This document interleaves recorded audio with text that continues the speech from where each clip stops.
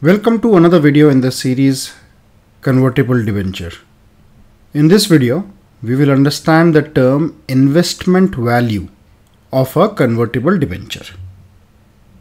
So the investment value of a convertible debenture is when it is treated as if it is a non-convertible debenture. So what this means is as if it is without the feature of conversion.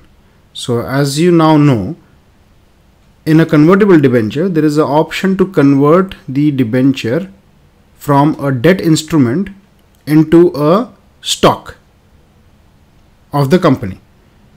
Now, if that conversion feature of converting into stock of the company is not there, then what is the value of the convertible debenture?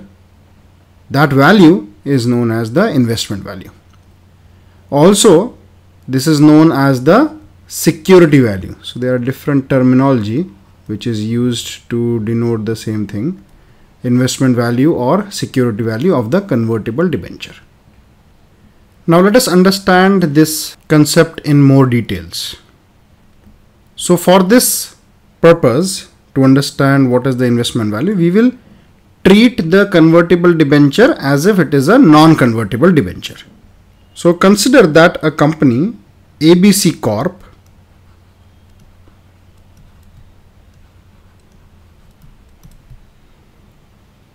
issues non-convertible debentures which give 12% interest per annum.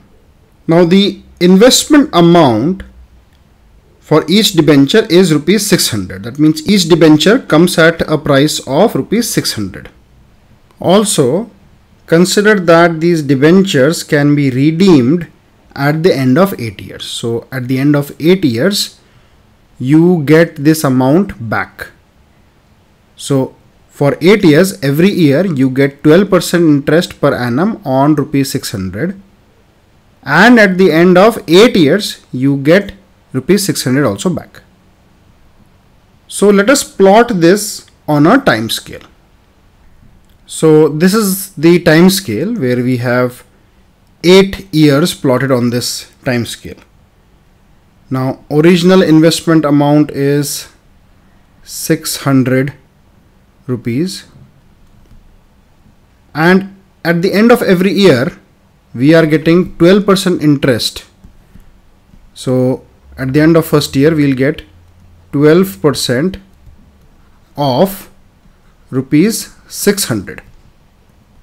Now 12% of rupees 600 is equal to rupees 72. Similarly, at the end of second year we get rupees 72, rupees 72, and so on. And at the end, that is at the end of 8 years, we get rupees 72 plus rupees 600. This rupees 600 is basically the amount that we had invested. We get the amount back, and the interest rate is given 12%. So let's just mention here. So now we have to find out the value of this non-convertible debenture. I also recommend that you also look at my videos on the subject time value of money. There we have considered how to find out the present value, future value, and that is the same concept we'll be using here to find out the investment value of a convertible debenture. So basically you are getting these 72 rupees every year. So we have to find out the value, that the present value. So that is the PV, present value of this scenario. That is, if in future after 1 year I get rupees 72, then what is the present value of this 72 rupees? And if after 2 years I am getting rupees 72, then what is the present value? And then when I add up all these, and at the end of 8 years I also get 600, I add the present value of that as well, then I get the investment value of a convertible debenture. So basically this is the PV1, this will be PV2, this will be PV3, and so on. So for simplicity of calculation, I'm going to break this into two parts. In the first part, I'm going to consider the interest that I'm getting as an annuity, because every year I am getting 72 rupees as the interest for 8 years.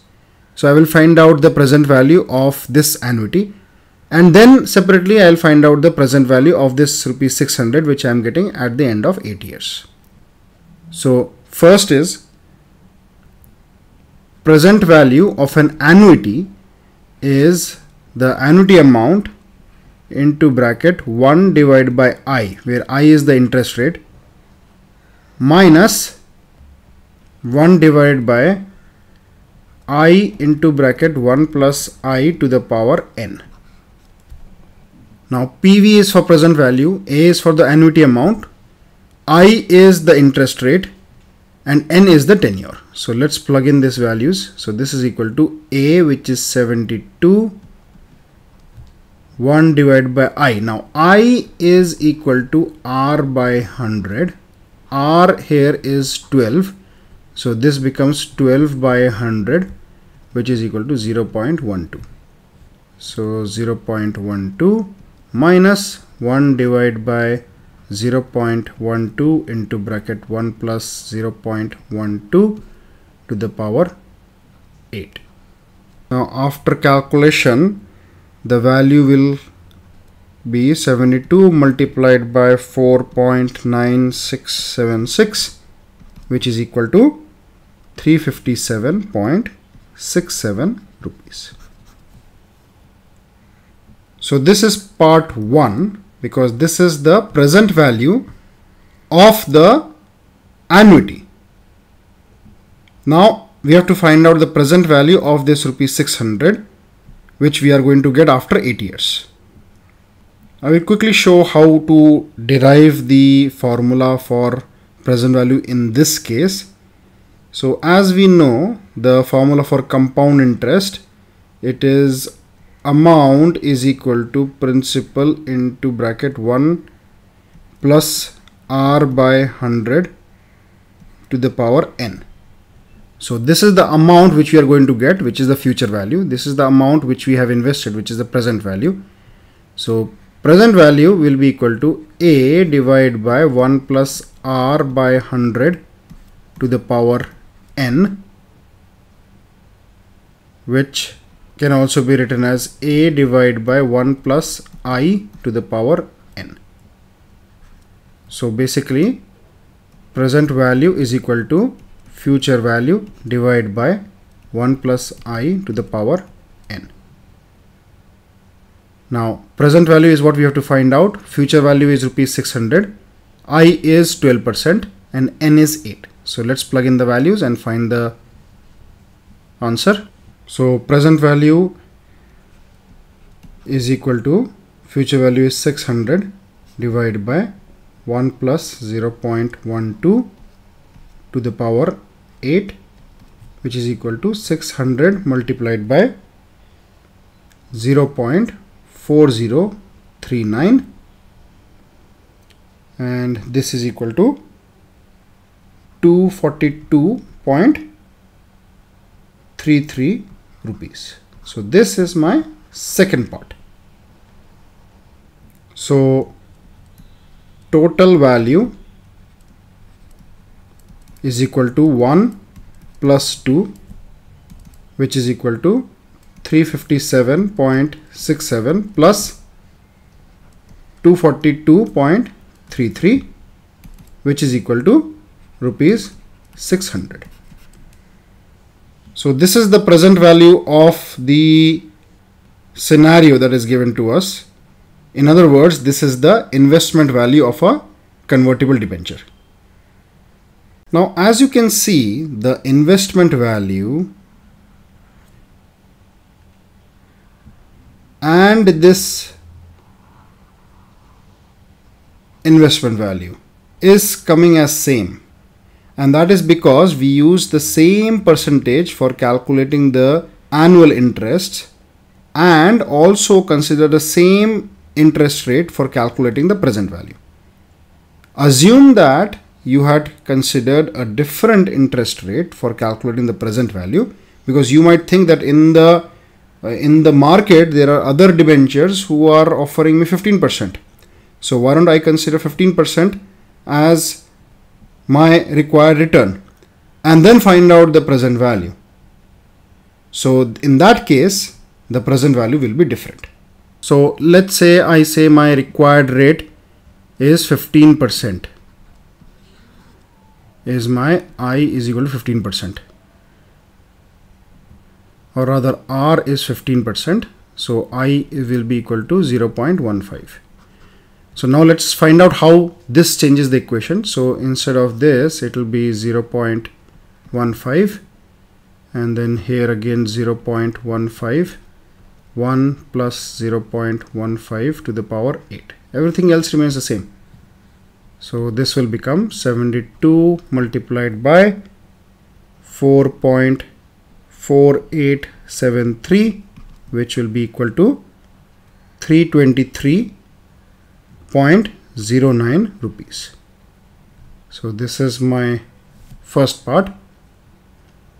In the second part, again, it will be, instead of this, 1 plus 0.15 to the power 8, and this will come out to be 196.14 rupees. So the total will be equal to 323.09 plus 196.14, which is equal to 519.23 rupees. So as you can see, we were getting 12% interest on this debenture.